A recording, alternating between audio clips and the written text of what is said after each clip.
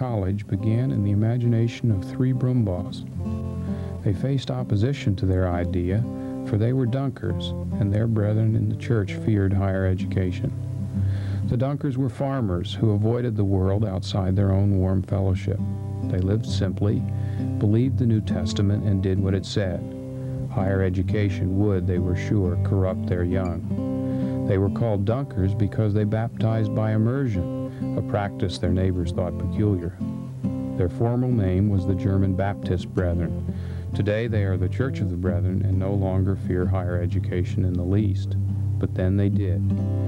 And so these three Brumbaughs proceeded cautiously.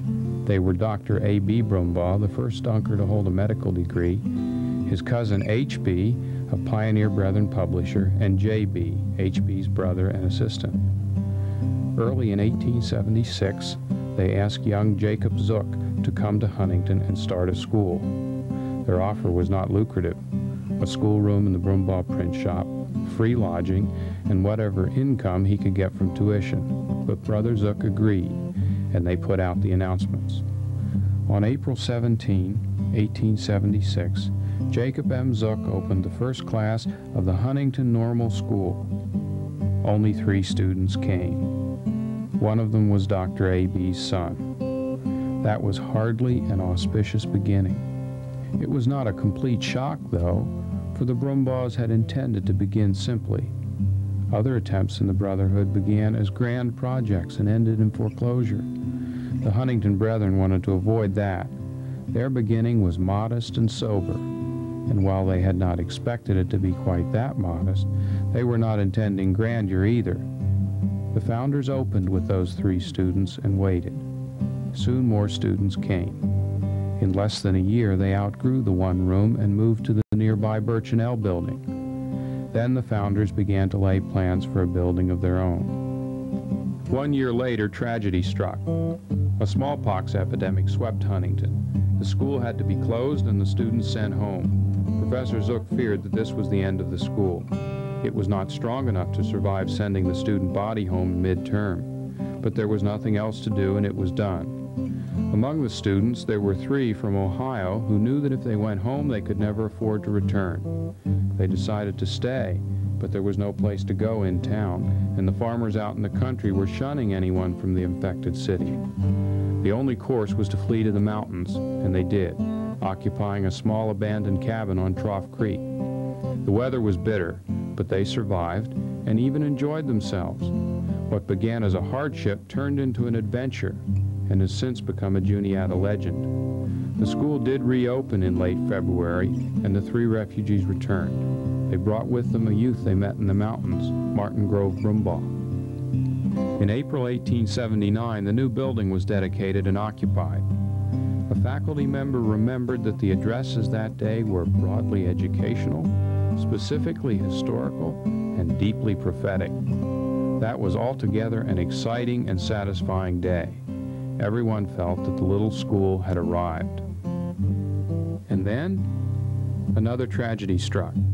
Jacob Zook was still a young man, but he had been in poor health since his childhood. When he moved into the new building, the plaster was still wet, and the rooms were damp. He caught pneumonia and lingered for several days. Then he died. The school grieved, but it wasn't the end. Strong leaders picked up the work. Another Brumbaugh, Professor Jacob H., the doctor's brother, replaced Professor Zook, and the school went on. The trustees felt that a school with a new building deserved a president as well, and they selected Elder James Quinner.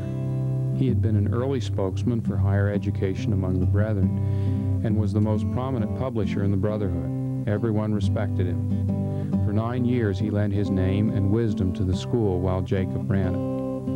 Those Brumbaughs, with Zook and Quinner, set a pattern for deliberate growth and strong leadership. They were churchmen, though, as well as good leaders. They were as concerned about their brethren faith as they were about sound education. From the beginning, the school was a private enterprise. For a time, it was even a stock company. The founders wanted it that way because they knew their brethren would not accept a church-sponsored school, and because they believed that religious instruction belonged in the church and the home. Regular worship was required at the normal school, but the first religion course did not appear until 1882. Yet the school was clearly by brethren for brethren, who wanted to give their youth good education and particularly teacher training in a brethren atmosphere. The founders wanted education and religion in the same place, but they did not want them mixed. The normal program was the heart of the curriculum. Rural Pennsylvania needed teachers, and Huntington Normal undertook to train some. In the 80s and 90s, other departments were added: music, science, and business. The school now called itself the Brethren's Normal College and was beginning to think it might become a college. In 1893, the name was changed again to Juniata. In 1896, the charter was amended to make the institution legally a college. That year, it was recognized by the College and University Council of Pennsylvania. The next year, the school graduated its first Bachelor of Arts. Juniata was beginning to look like a college. A 3-year Bible course was added to the curriculum that year. In 1899, the school even ventured into secondary education, founding an academy which trained hundreds of students for the next 2.5 decades. In 1907, a school of music was added, and in 1918, that Bible course grew into a full-fledged theological seminary. The curriculum had become an astonishing variety of independent training programs. Campus activities were springing up, too. Student life in Professor Zook's day had been austere. The residents lived in boarding clubs, bought and cooked their own food. Faculty sometimes joined these clubs, and Zook belonged to one that was distinguished for its terrible burnt potato soup. The austerity of life was compensated for by the elevation of the extracurricular activity. There was only one. That was the Literary Society. It was highly esteemed and was called the Eclectic Literary Society. It began a 50-year tradition of good debate. The first intercollegiate event was, as a matter of fact, a debate in 1902. Debate dominated campus activities for many years. It was to the students then what football is now. In 1910, the debate team defeated Swarthmore and received this odd, if acid, tribute in that school's paper. There were 600 of them from Huntington, Tyrone, and the surrounding soil, all there with both feet, tin horns, and willow whistles. When they won, pandemonium broke loose. The Juniata men were carried off on the shoulders of a howling crowd of hoarse-throated rooters. At an earlier debate, these rooters put the victors on a wagon and went off on a wild victory parade through Huntington. There were quieter activities. Choral music began in those early literary societies, too. While it has not had as enthusiastic a history, it has had a much longer one.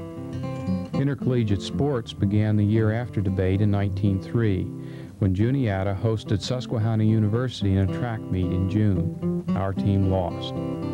After that, sports were added quickly, but the premier sport, football, came late. The trustees held out long. They simply did not want this brutal game on their campus. Pickup games were not even allowed. When Joe Landis broke his collarbone in a secret scrimmage in 1914, the trustees were grim. Their worst fears confirmed. Finally, in the fall of 1920, under intense pressure from the students, the trustees relented. The students took astonishing action. They raised $600 overnight, dispatched Roy Pee Wee Wolfgang to New York with 2 trunks to buy equipment, persuaded the chemistry professor, Dr. Cecil, to coach, turned out a squad of 25, arranged and played 5 games, and won 1. Since that day, Juniatians have loved football.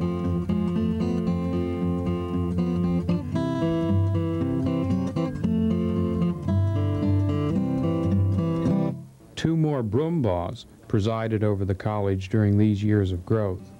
In 1893, M.G. Brumbaugh, that youth from the mountains, became the first working president. It was he who began to make the normal school into a college. He stayed at Juniata only 3 years, then took a leave of absence to get his Ph.D. at the University of Pennsylvania, the first dunker to do that. He remained at Penn as professor of pedagogy, but the trustees felt he was so valuable that they kept him as president anyway, making still another Brumbaugh, his cousin I. Harvey, acting president. This arrangement continued for years while M.G. served as Commissioner of Education in Puerto Rico and then head of the Philadelphia school system. He tried to resign several times, but the trustees wouldn't hear of it. Finally, in 1911, both M.G. and I. Harvey submitted their resignations, and this time M.G. was firm. The trustees finally made I. Harvey entitle what he had been in fact. He served another 13 years as full president, 28 years in all.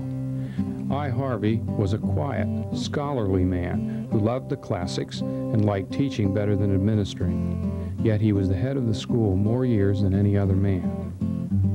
During the last part of I. Harvey's presidency, Juniata began to sort out that bewildering array of training programs and to decide what kind of a college it would be.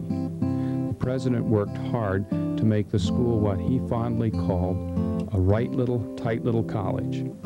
The normal program and the academy were phased out. Other departments were integrated into the main curriculum. In 1922, Juniata was accredited by the Middle States Association, and by 1926, even the theological school was integrated into the 4-year college curriculum. That was the Jubilee year. 50 years of proliferated education came to an end. What Juniata lacked in academic rigor during those years, it made up for in remarkable adaptability. It tried nearly everything, and then settled for being a right little, tight little college.